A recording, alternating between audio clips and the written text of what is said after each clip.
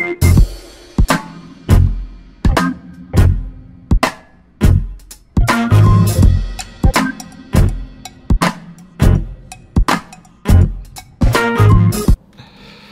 guys, I have two topics for you today. The first of them is a book review of the formula, The Universal Laws of Success from Laszlo, Albert, Barabási.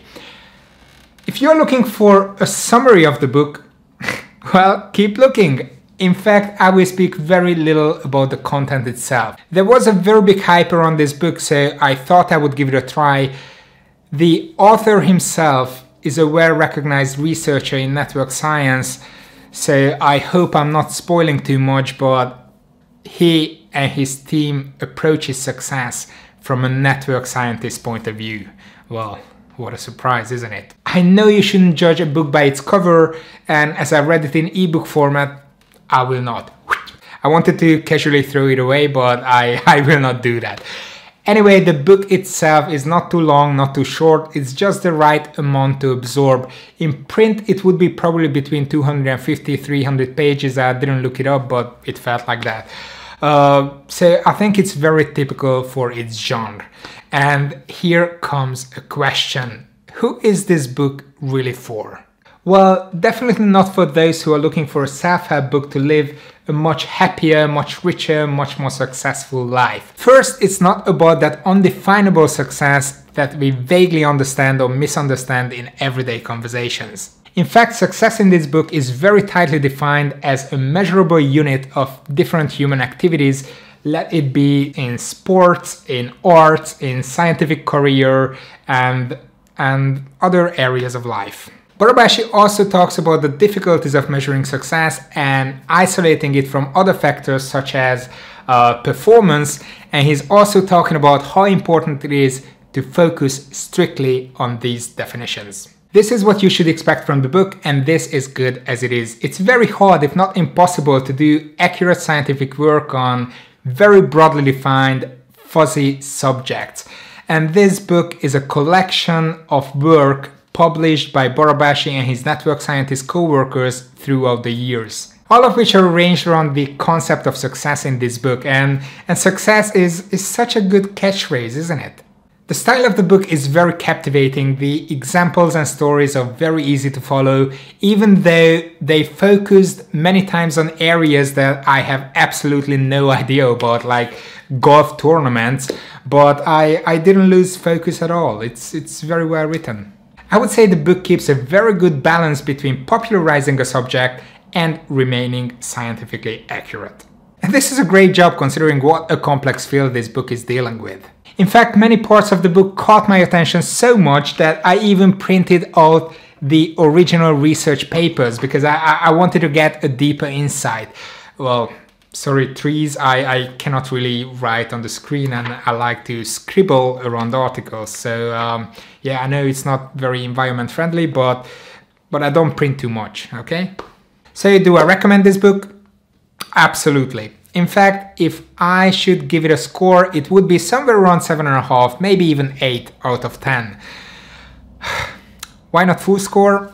Well, while I was reading the book, I constantly had this feeling that this book was not written.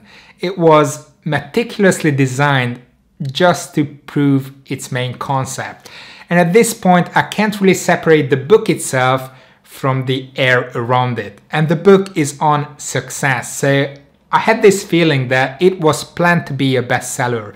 Or as a friend of mine put it, he felt that this book was just a giant balloon. And I don't completely agree with him. Maybe it was inflated, maybe it is really just a balloon, but if you compare it to other similar books, those are balloons filled with air, but this one is filled with, I don't know, sulfur hexafluoride. It's much heavier, okay? It's a very well written book, and it has content, and it definitely has scientific background, so yeah. And also, this book describes what techniques scientists use during their research to discover what contributes to success and what doesn't. So they apply different tricks to music websites to affect music download. They interfered with crowdfunding projects and even on GitHub. So after this, I'm not sure if I see 5 stars next to this book if it's a result of sock puppeting, but even if it is so, I think it is justified. So I have ambiguous feelings about this book and the air around it, but I think it's a great book after all. I can highly recommend this book to you guys if you are interested in science popularization, especially in network science.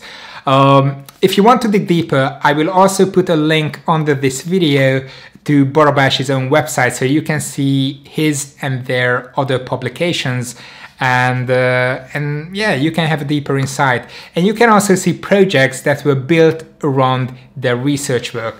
For example, the Twitter Q Factor project shows how talented you are to turn your ideas into influential tweets. And when I checked my Twitter, it turned out that I really suck at this. And this makes me sad.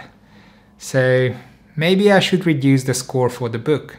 Or you can just retweet my tweets more often so my Q factor goes higher. No, you don't need to do that. My Twitter is only for my random thoughts. I don't have any particular plan around it, so it's fine.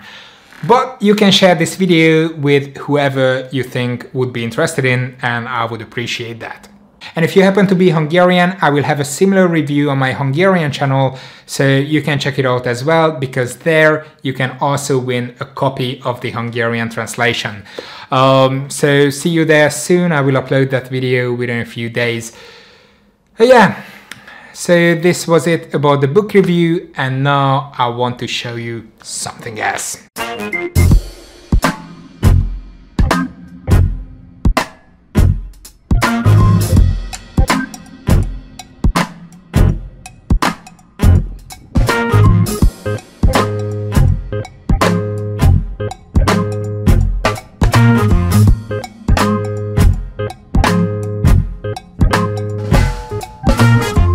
Some places it's quite a mess, like this area behind me, but I think I can clean it out eventually. I don't have to do it from one day to the other. I have plenty of time. This land now is mine.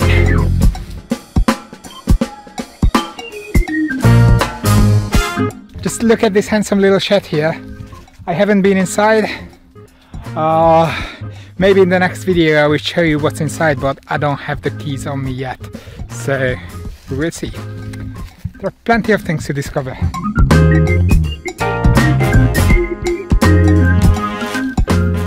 So this is it. This is what I wanted to show you. No, not these shrubs here, but the entire land. Now I own it. I just bought it 2 months ago, and this was the first day I could come out. When the snow is gone, I don't have more work in the weekend, so I can come out here from now on very frequently and start to cultivate this garden. It's fairly large. It's 2,400 square meters, so it's not small at all, but I don't have to cultivate it all at once.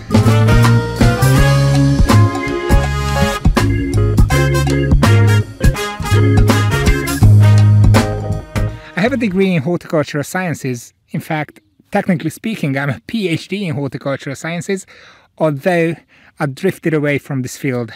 For the last 12 years, I've been working in science communication, but I always wanted to have a garden. All right, come here, Laika. That's my dog. That's my little dog over there. Anyway, I want to make some experiments here.